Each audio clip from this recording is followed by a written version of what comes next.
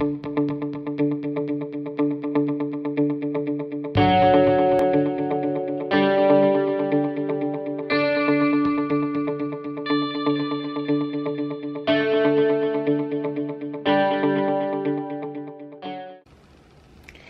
it's T with TeaQuilts.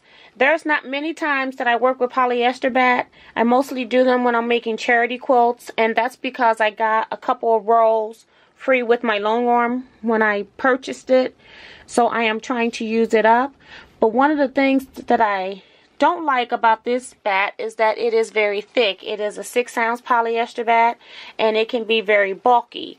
And then when I get to the edge of my quilt, when I come off, sometimes I get hooked up into the batting and I can't get out.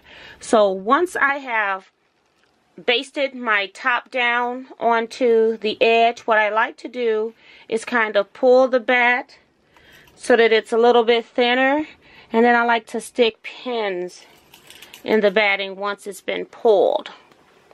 Now it doesn't eliminate the hookup all the way, and so I can come off the bat and go back on.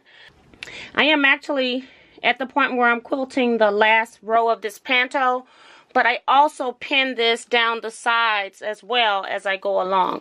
But I just thought that I would share that tip with you. Hopefully it works for you, and I'll see you next time. Bye-bye.